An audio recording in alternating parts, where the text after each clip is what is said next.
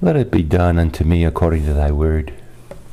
In the name of the Father, and of the Son, and the Holy Ghost. Amen.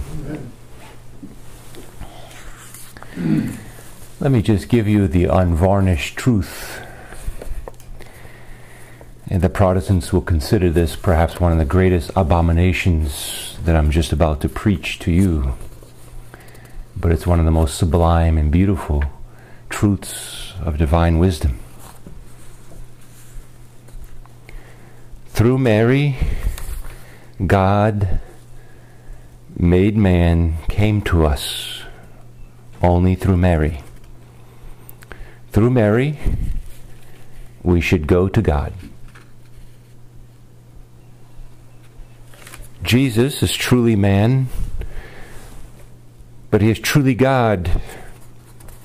And if we are afraid of approaching infinite greatness, infinite purity, infinite perfections because of our miseries and our sins, then let us approach him through the intercession of the Blessed Virgin Mary, through the efficient advocate that she is. She is kind, she is tender, and there is no forbidding in her. Nothing too sublime, nothing too brilliant. When we see her, we see our own nature at its purest.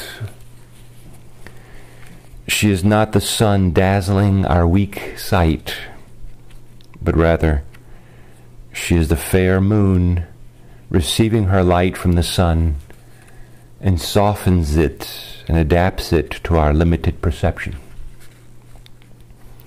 She is so full of love that no one who asks for her intercession goes away rejected, no matter how sinful he may be.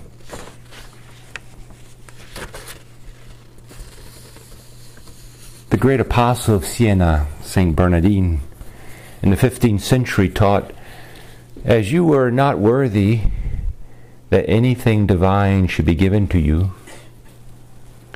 all graces were given then to Mary, so that you might receive through her all graces you would otherwise not receive."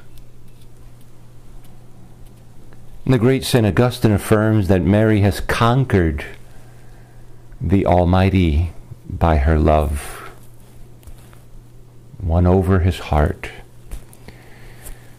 This means that we should live our lives and live our faith, or live our spiritual lives more fortified in approaching God, where we are to approach him stronger and more powerful, armed by Mary's merits and prayers, the most worthy Mother of God.